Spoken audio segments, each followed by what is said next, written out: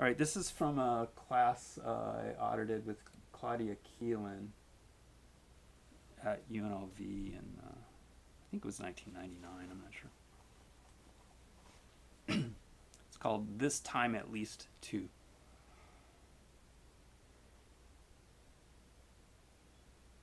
This time at least two people allow me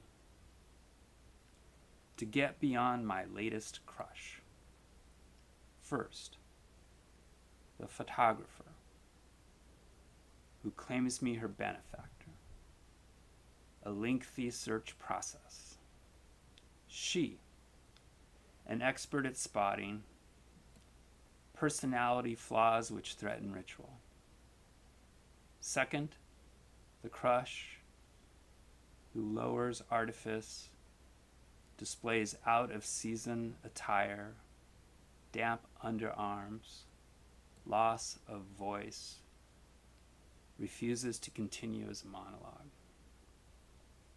Now, spring is indifferent. It leaves choice to the three of us.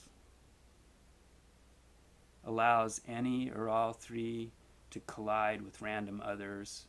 For this season, spring has no voice, starts the dialogue, hearing indistinguishable from love.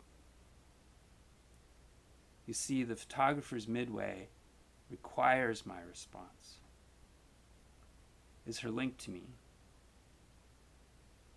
The crush sound is between us.